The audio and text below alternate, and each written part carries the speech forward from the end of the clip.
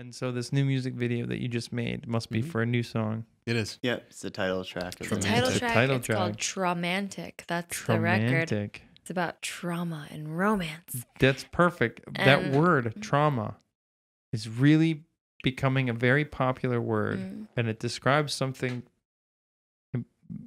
Well, it's going back to like a very woman's time, and I really hate to do this to these guys. I hate to like put them in this like position of being like seen as like a female band or like a female fronted or we're a female band. Yeah. Well, no, I mean, if you think about it, essentially the songwriting is from a woman's perspective and very much about. I mean, this whole record is about sexual abuse, an abusive relationship, my relationship to myself in terms of how like I've been treated by men and like my family for my whole life. Like it's in like I wrote it because I was in therapy, so like that shit is obviously going to come off as like a very feminine and intensely feminine perspective. So like it's kind of a weird balance for me to know that like 2/3 of my band are not women and don't share the same experience and don't have the same. Maybe they don't share it exactly, but I bet there's an analog, and it might help. It might help to have them to. So I won't have that experience either as a listener, right? But if you have a couple guys who are like, I understand what this song is from the point that I'm able to understand it, and I'm going to contribute this to it because it might help. Yeah, it might help, Yeah. I mean, translate. I just always feel weird, like kind of like pulling them into, because like a lot of people are going to focus on the lyrics and hear that as like what the song is. So it's like, I feel like I maybe pull them into a specific. I feel that, but like lens. I think it's fine. I mean, what if like a movie about World War II about soldiers? There weren't really any women. Yeah. But you might want women on the payroll. On the crew. Like like it might help to have that sort of perspective. I think it's good. I think it helps with encouraging empathy without disrespecting the experience. Right. But I like how you said the empathy thing, because like there are lines in the songs we're about to put out that like I can pretty confidently say, like, if you're a heterosexual man in a relationship, like some of the lines in the songs you can identify with like immediately. There's one of the songs that we play, it's almost our opener every show right now. The first line in the song is, he said not to lie if you don't come, cum come, come, and that's just like, I don't know. Can't hide that. You can't hide from no that. way that there's like no that. way.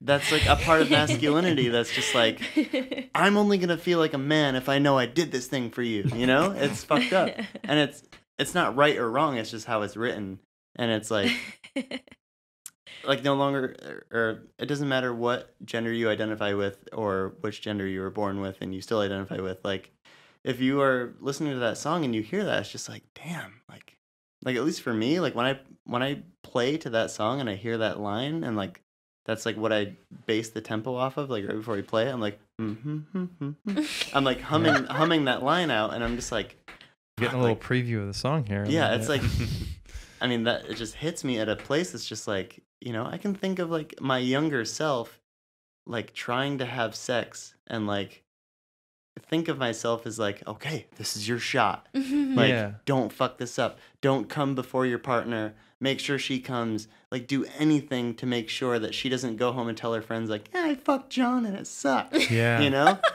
Yep. Rather than just enjoying this moment with somebody. Yeah. And it's like, and there is that hell of like, are you lying? Yeah. Are you lying to me? Like, hey, if you don't come, let me know. I can do this for you. It's like, which is the worst thing to do, by the way. Yeah, like that response, not gonna make a girl reach anything. Yeah, but I can't believe I'm gonna go here because I'm sure you've brought it up a million times. There is the whole Sigourney Weaver thing. Oh, but but I was gonna mention Alien has a similar thing. it has a female protagonist, and a lot of the like, the subtext of that movie is very feminine. Yeah. You know, like they called one of the rooms the womb room. It's very much like a kind of fear of pregnancy type thing, of like an unwanted pregnancy almost. Like that's like the alien inside, and yet, you know, dudes love that movie. Yeah. Dudes, I'd never drawn that parallel before either, but that's very interesting. Well, I think it's similar. It's a that movie would never work without a female protagonist. Right. It had to be a female protagonist. Just like it seems like this album has to have a female lead singer and writer of these tough topics. Yeah, it's a weird place for me to be in, because I feel like I'm like shit I couldn't even say I'm now like expressing through Is that music. Scary? Yeah, it's fucking terrifying, especially thinking about it dropping. Especially like I've really kind of, I'm in a position of like having cut off my family. Like I don't associate with them anymore really. So, and they may even fucking listen to this, and they might not know why, but like I hope they'll take a moment to listen to the record. Like it's just kind of this whole like moment in my life where I'm like, oh, okay, this is what I need to do. I think it's brave, and courageous, but also like the reason I use those words is because I think what people don't often connect is you can't be brave without vulnerability, and that's what you're doing is you are allowing yourself to be vulnerable and super vulnerable. Yeah. But a lot of the greatest art comes from a place of I would argue all of it comes from a place of vulnerability. It's the only way we really know how to connect to another person. You know, like you and I can be out somewhere having a great time and we'll connect in some way.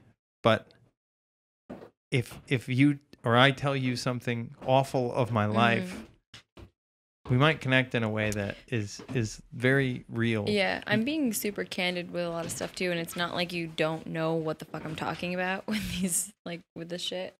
They switch shirts. You got us. Boys are back and they switch shirts.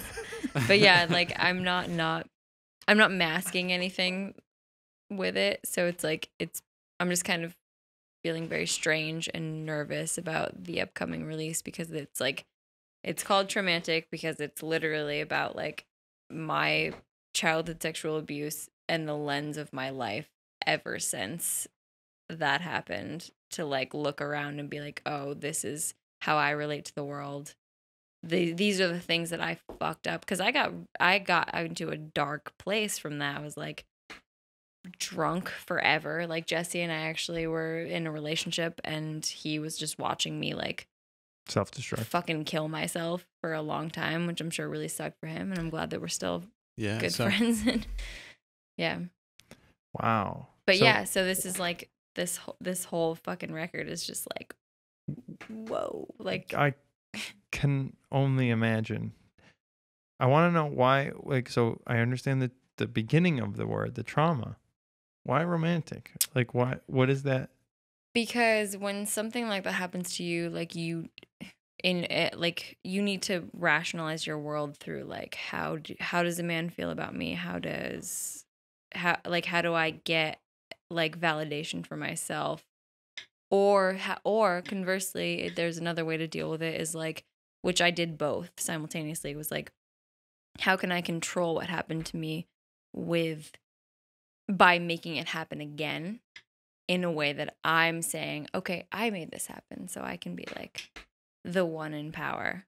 So that's the romantic. I get it. I do get that. Wow. Yeah, there's I'm sure you have had that moment where you realize I am more comfortable with what I can't stand about everything. For sure. And I keep doing it because it's what I know. And I don't know what it means to be treated like a good person. All the time. So, still, I'm like, I don't know. I'm not really sure what that, like, I think we have a line in one of the upcoming songs that start me off, boys. Now play it. Ski Play lip, it, boy. boo-bop, bow. Doodly-doo. No. The lyric is something like, and I think to me, it's like one that really sticks out to me as like, okay, this is what this record means, is like something about like being like preyed upon in a situation, and then like maybe that was why I fell for the guy who hit me in the eye, but it felt like pure love. Like, and that's a very true, like that's very fucking true, and it's very honest. Like, I genuinely mean that. Like, it's like these situations happened to me, so like getting into an abusive relationship was something that made sense, because it was like, oh yeah, this is familiar, this makes sense to me, like I should be here, this is what I want to have happen. So I made that, I created that, and this is like a few years before Candy Ambulance, so I had like come off that and like got into this, which is good. That was a good thing, and it's been my like therapeutic way of dealing with that since.